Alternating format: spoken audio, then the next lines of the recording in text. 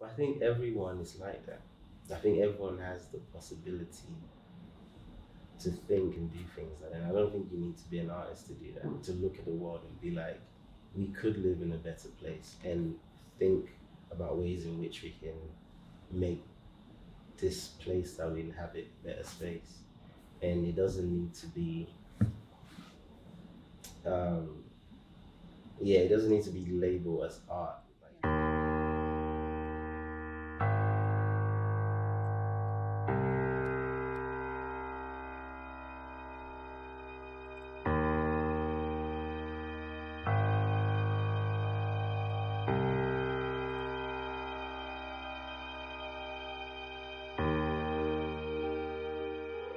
um, like to define myself, I think is really hard.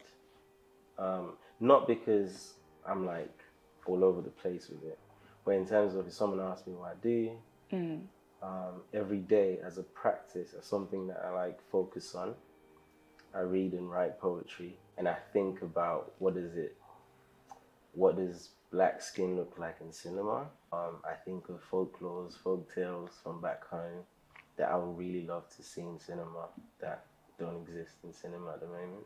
You know, quotes or proverbs or poems from home that we don't have a language for in mainstream English. I want to tell stories. I want to have a dialogue or present ideas that I want to see out there in the world. We consume so much visual stuff, literally, like just every day, like just everyday stimuli, like things that we take in. We take in so much stuff, and I'm just hyper aware that the things that I take in, majority of those things have no impact on me, as in no relationship to my inner being, you know?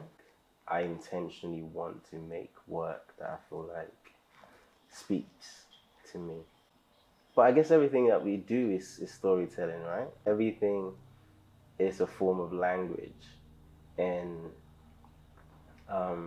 the way we communicate ideas is through some way, somehow, symbols or emotional language or signs. So yeah, it's that I am trying to say something and I'm using different mediums or different format to explain these ideas.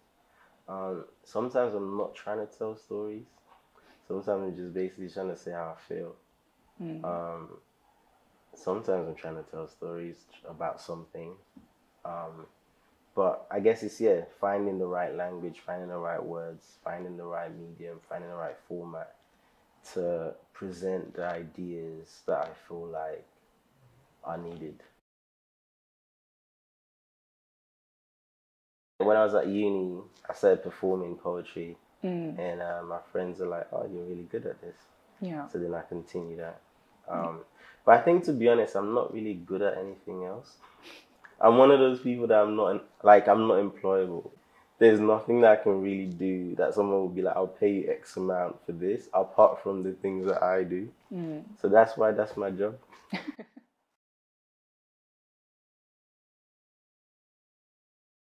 I used to always write. I just didn't share it. My grandma was like a huge champion of my work. She used to gas me up, even if I was terrible. And I just remember those moments. And after that, like after she was gone, I didn't really have that anymore. But I just remember the feeling of like her affirmation, you know? So those are like, I guess, formative moments where like you kind of start thinking, oh, maybe I do have something to present. Early memories of my poems were more like me trying to uplift myself. You know, you watch things as a kid, right? On TV, and you want to be whatever you see on TV. If it's a cool actor, whatever, or a footballer, whatever it is that you see on TV, like, oh, this is really cool. As a kid, you don't have a language for it. You just know you aspire to what you're seeing. And I think I didn't have yeah, I don't think I saw much that kind of was like this resonate. There were similarities, like they're like American things that I would see on TV. They'll be like, oh, this is cool. I hope, one day. But there's still a distance between this kid from Sierra Leone to this person living in LA or New York or wherever it was in the world, or even England. So I just used to write myself in these stories, write me and my family and my friends in these stories. Yeah. That's how it is, like affirming myself, writing affirmations. Like one day I'll do this, one day I'll be this. There is a man out there that I da da da da, blah blah blah, whatever that was. That's how I started writing affirmations, like short burst poems. They were terrible poems, but That's funny because at the end of the day, you kind of manifested it in your life in the future without. Yeah, that's actually weird. Now that we're talking about it, yeah, as a kid, that's what I used to do before like motivational speakers came about. Yeah. I used to write these poems about who I want to be in the future. Yeah, that's how I started actually. I've actually never thought about that. That's good. I love it. You worked in Sierra Leone and then you moved countries. Yeah. Gambia and then the UK. So how do you think this affected your way of perception? I think trauma is a real thing.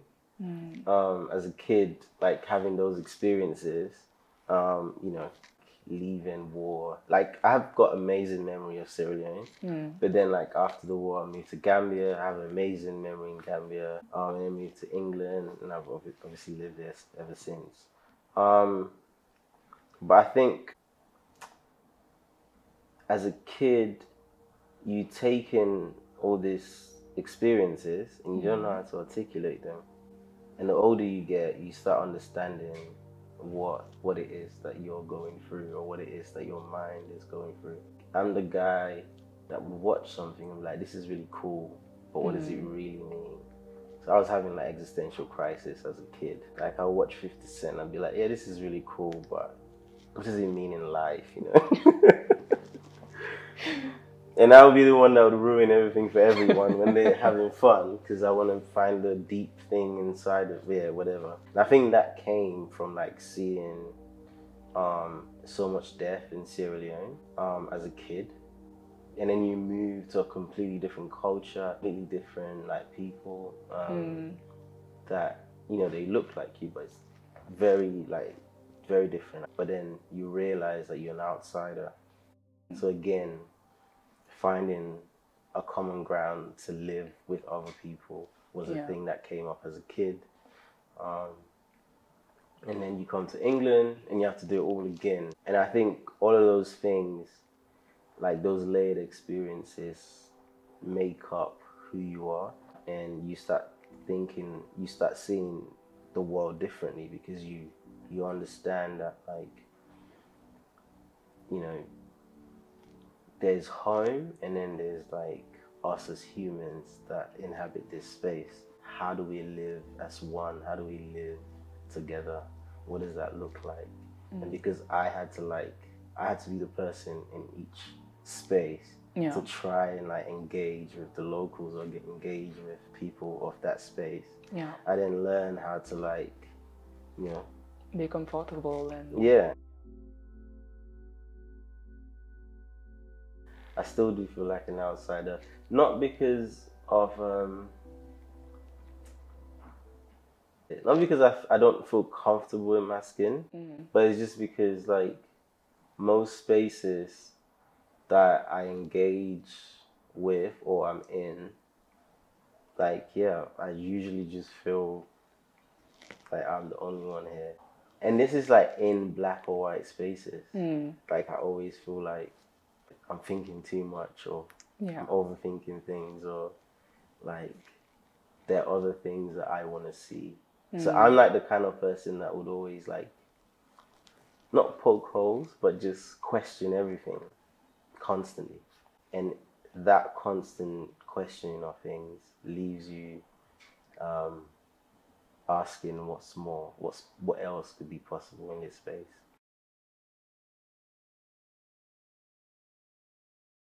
But maybe that's what makes me an artist, as in because of that questioning and presenting those ideas, then people see and go, oh, we appreciate that, or I've never seen that like that before. On some level, the role of the artist is to question things, look at things differently, present what else could be possible here, or even just play with serious ideas, like things that people hold sacred and like, this is so sacred, we can't touch this. And then the artist comes in and turn it upside down or play around with it.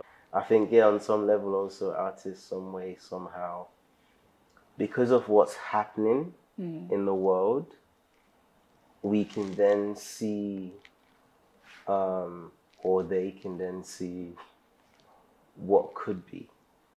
And they can manifest that in their art, in their thinking, in their presentation.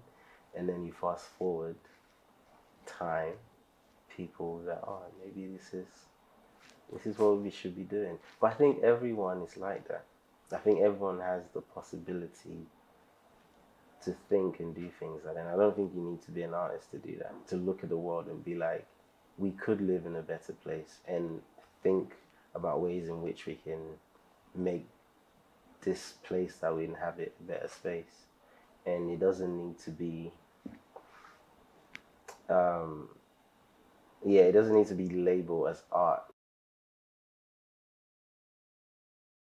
There's a series of work that I'm making, and under that series is called Black Corporeal. So between this, there's a film. It's like a 15-minute film. And then you've got the installation, which is the choir. And then there's another piece, which hasn't got a name yet. Let's just say it's got Untitled. Yeah. But I'm filming that now. And that one, also addresses similar themes. So looking at hyper-organized spaces, like cities, looking at how we move at cities, looking at, like migration. But all of these things are just dealing with, the things that as a Black body, as someone who's a Black person, whatever that means, how we navigate space, how we move. So it's a series of films. I don't know how many will be in it, but there'll be quite a few works that I'm making. So yeah.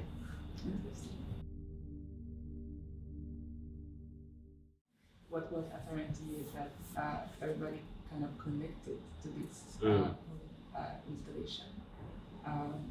People who were very different from each other, from an external point of view. People who had nothing in common, but just stopping there and just being silent in their head and just experiencing like everything, the environment, the sound, the text, everything. So what was your state of mind when you actually put all of this together? It took me years to come up with that. Oh, really? And influenced by a lot of situations. So the original piece for that was a poem that I wrote, I think it's 2016, after Eric Garner. Because that was the first time the word "I can't breathe" became like a mainstream thing. Before that, I think, like Frantz Fanon, Black Skin, White Mask. It says we revolt simply because we simply can't breathe. The idea of just being defined by your skin color, or like being like locked in, and the possibilities of things were just limited. And then to know that, or to see that like your skin color could lead you to a place where you could be killed, or just access to spaces are limited. And for me, like in my mind, the possibilities of anything, it should be endless. There shouldn't be like a limitation to what I want to do in life because of my skin color. So I think layering all of those ideas, that's where that poem came from, in terms of, what does it mean to walk this earth as a human being, and not feeling locked in, and where do we have to look to understand that. And I didn't want to write something that's a bit angry or, you know, playing on someone else's pain, but just from like a self-reflection, writing that down was just kind of like, you know, looking at myself and the closeness to me and the earth, and looking like inward. Like there's a quote on the thing, like the revelation is in your chest. Like understanding that, like, you know, looking beyond your skin color, like within yourself, you understand that there's more to life than this, and the possibilities of that.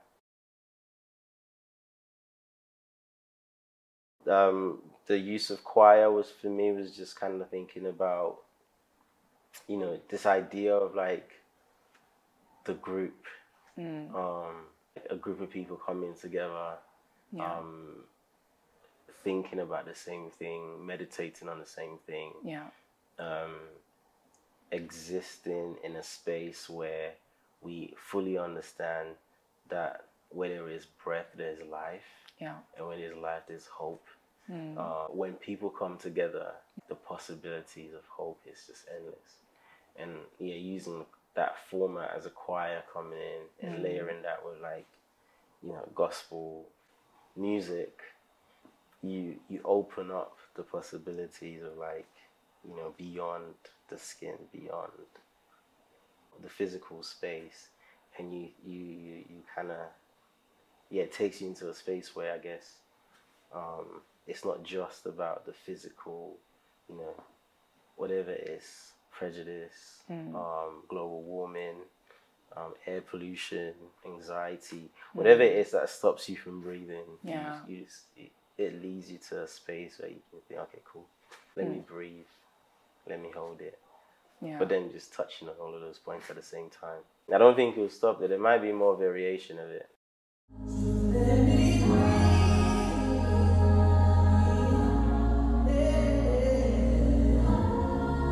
It was the piece wasn't meant to dress people. It was meant to be like, here is a state. Here's like the possibility of things. Here's a question. And here are ways to look at things. So it wasn't like I'm trying to address people.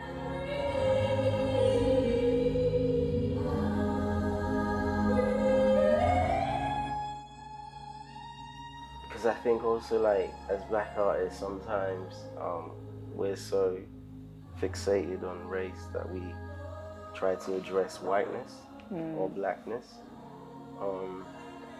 And I think if you remove that in a way and not center whiteness, and just kind of like, okay, cool, as a Black person, what is it that I want to say? And just say that, I think it's far more powerful.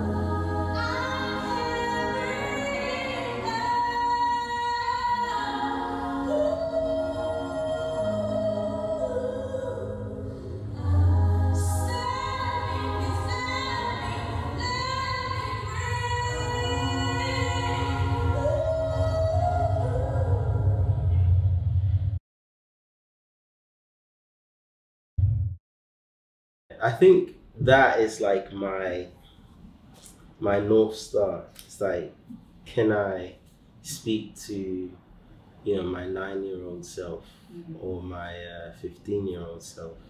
So those are like the 2 points in my life where I move. So move from Sierra Leone to Gambia and move to England. And I just remember that kid trying to figure out, you know, life in this new space.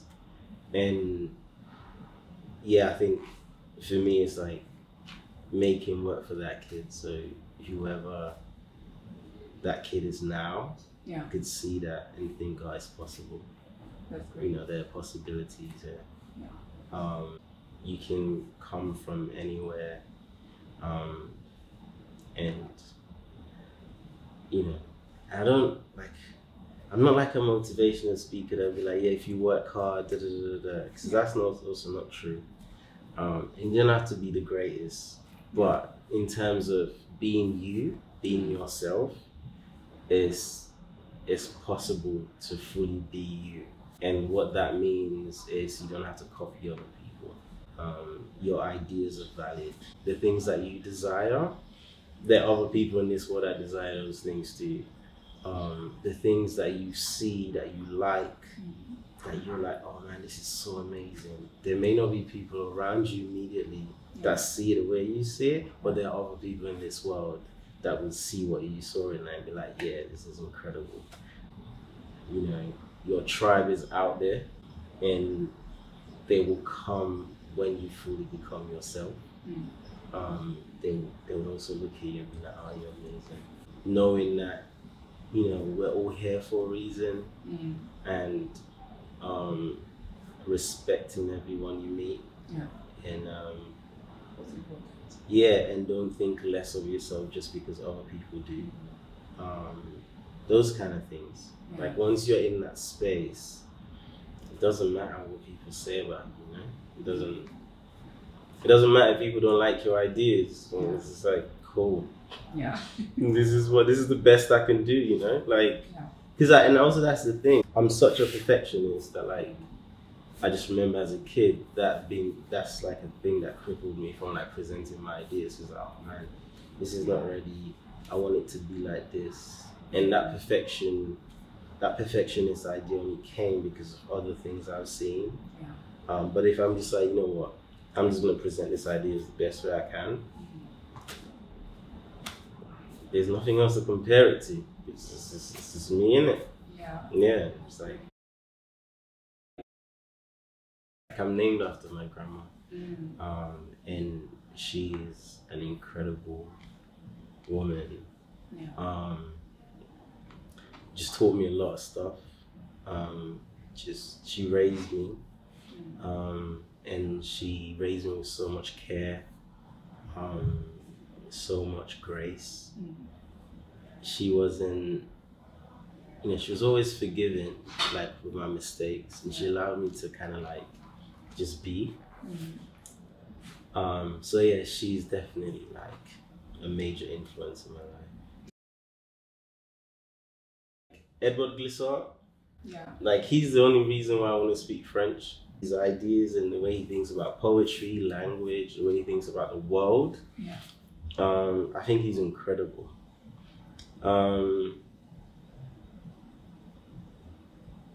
Terrence Malick, like there's quite a few people.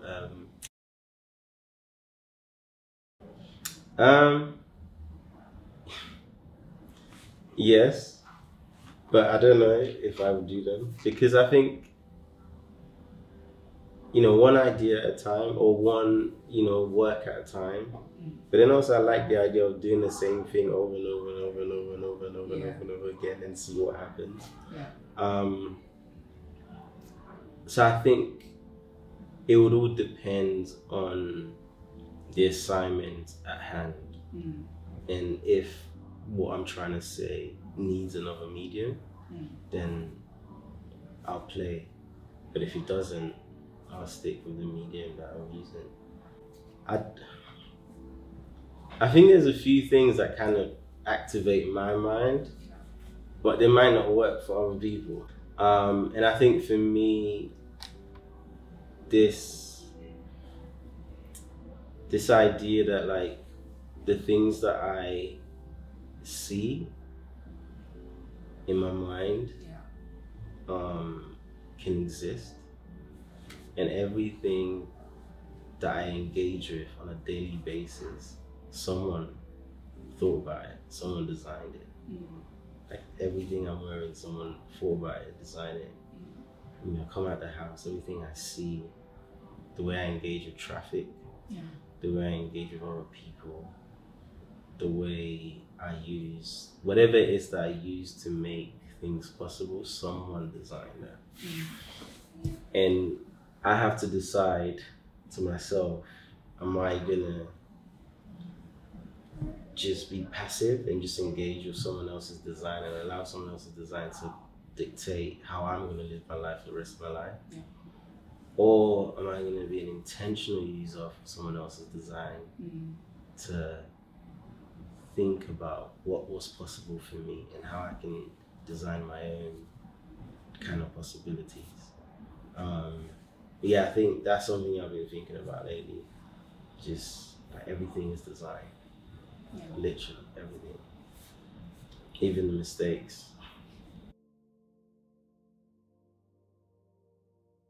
I'm 34, right? So like, and I didn't go to art school like to study art. Most of my art history lessons come from YouTube and my friends and asking questions. So, or reading books. So to be in this space right now, I'm grateful. Considering I'm not employable, to do something that someone else will see and understand is amazing. Like that, oh, I can do this thing and people would appreciate it and I get paid for it. Most of the work that I make, apart from the poetry, I have to engage with a community or with a group of people to make it happen. And that's the best part, working with other people. I'm making a film under the Black Corporeal series that will be shown this summer, and then a couple of installations that'll be this summer, different places around the world, hopefully. So making more work. I'm getting busier. I need to figure out how to chill, but I feel like I'm only just started. So life is good. I think it's possible. So now I'm doing motivational speaking. Live life. Breathe. That's it. Well, amazing.